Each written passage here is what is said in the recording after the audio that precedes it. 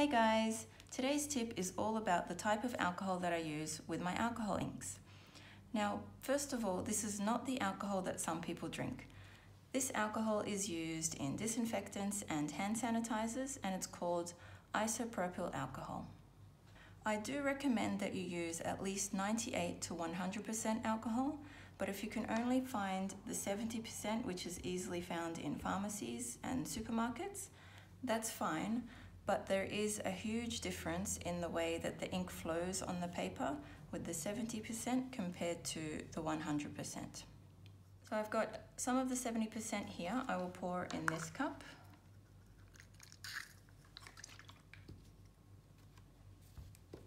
And my 100% alcohol that I always use, I keep in this blue jar here.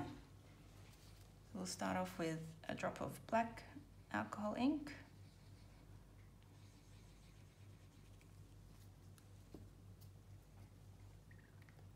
And if I drop it onto this black and give it a blow with my straw,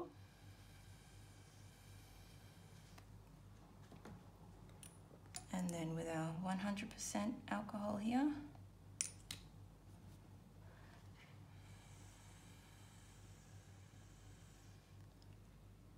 so you can see there's a clear difference between the 70% and the 100% that I use. This one has flowed a lot more, whereas this one with the 70%, it has created some lumps with the black, and it's kind of creating some water droplets on top. So even if I were to reactivate the ink with a few more drops of the alcohol, it's not really going anywhere.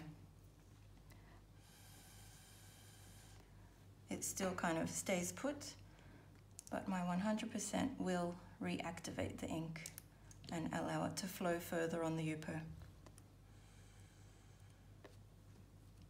We can try another color if you like. I've got some sapphire blue here. So I just drop a drop there and a drop here. So some 70% on top of this.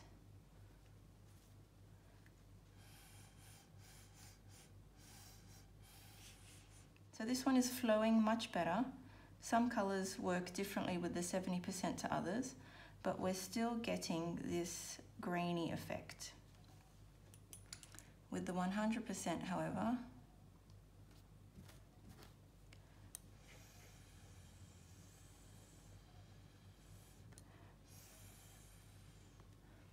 you'll notice it's a lot smoother and there are no grains.